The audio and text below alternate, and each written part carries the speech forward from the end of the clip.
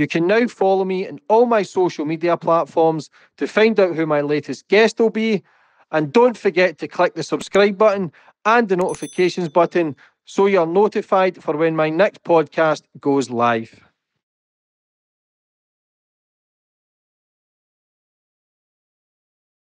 That's where I met your mum, as it happens. Oh, right, yeah. I remember you saying the Waverley Club. It was a bit of a club, you know. It was all the dockers used to get in there because you used to get a lot of ships in Ellesmere Port, Scandinavian ships. There's always punch-ups in there, you know. Yeah. And anyway, this geezer's come over to me. He knew of me. He wanted a friend, more of a, you know, do you want a drink, mate? More of an acquaintance sort of thing. He says, blah, blah, blah, blah, blah. Some geezer owed him $3,000. And he said, if I get him the $3,000, I can have 1.5 and he can have 1.5. Now, 1.5 grand in 1974, because this happened about a week before I got arrested. 1.5 grand was a lot of money. If I remember rightly, I think you could buy a brand new Mini Cooper for 600 quid. Jesus. Them days.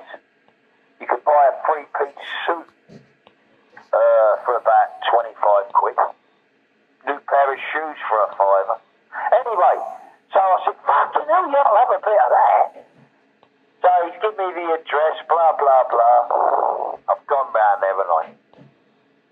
Mate of mine's waiting in the car. I've rang the bell. He's just opened the door and I've stuck 12-bore double barrel in his neck. Fucking hell. Says, right, get in. So as we've gone into the front room, there was another 3 geezers in there sitting at a table. Apparently they was all playing cards. Oh, yeah. It was a poker night. I didn't know. But I've got this geezer stuffed in his neck, sort of, and the 3 sitting at the table just looking at us. It was not a good time, you with me? So I said, right, don't anyone fucking move. Just stay where you are and keep your hands on the tables. Right, and this is exactly what I've done. This is exactly how it happened. I've marched him over to the chair. He had like a big fucking... It wasn't what sort of chair? It was like a big chair, an armchair, but it was quite massive, you know. Yeah. And it wasn't one of them where you sit back and it goes back. It was just a sturdy, old-fashioned old chair. So what I've done, I've bent him over there, right? You didn't bomb him. Undo your belt, and I pulled his pants down and trousers. You didn't bomb him, did you? You didn't bomb him. Did you get your cock out and bomb him? Poor bastard. Hey, I bet he wasn't feeling $2,000 after that. Fucking hell. You should have seen the geezers' faces at the table. I was going to pop it. Anyway, he stepped over this fucking chair. He's got the 2 barrels in the cheeks of his arse. He could probably feel them on his what's that thing called Scotch? I says, right, listen, boys, I want 1.5 grand. Twice, cut it up, it's $3,000, 1.5 for each pocket, and otherwise I'm going to blow his plums clean off.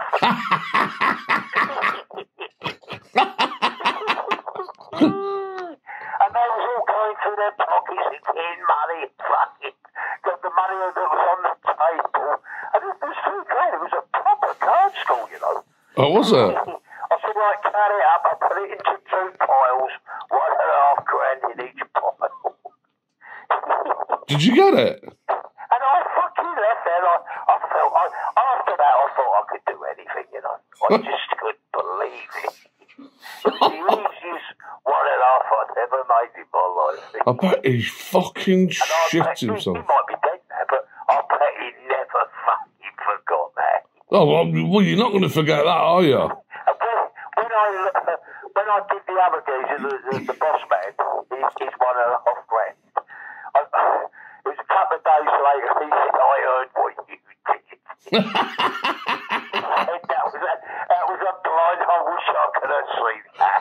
Fucking hell. Do you know- Listen, he said, Mickey, if I've got any more bits of work, I'm coming straight for you. I don't know what's worth, getting your fucking plums blown off or getting bummed. Imagine before I left if I'd have bummed him. Fucking hell, that'd have been... Charlie. That'd have been pushing it a bit far, bumming him. Can you imagine bumming him saying, right, get that fucking money chops up, you lot. I bet he would soon have been bumped. Have his plums blown off. Can you imagine when you left the house? How close it was. Can you imagine when you left the house? I bet when you walked out the house and left him, I bet you thought someone had spiked his fucking drink or something. They all sat down there and thought, fuck yeah. I bet the user said, do you know what, if he'd have asked for 30 grand, he would have got it. And I'd have signed him a cheque. And that's what happens when you do something like that. And Ellsworth Port was only a little place anyway.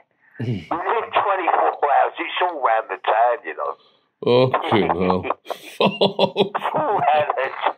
Did the old bill not clock you for that? No, I got questioned over it.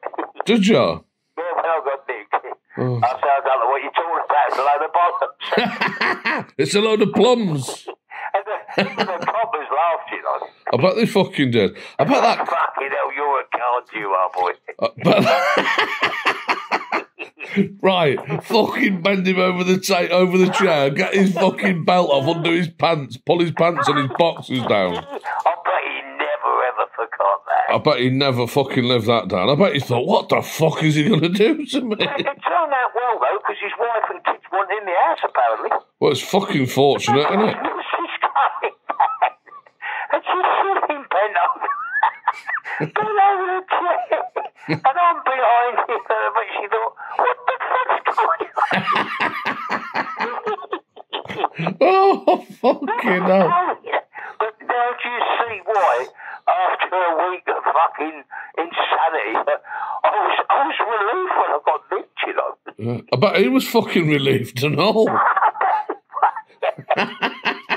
thought, fucking give him 20 fucking years.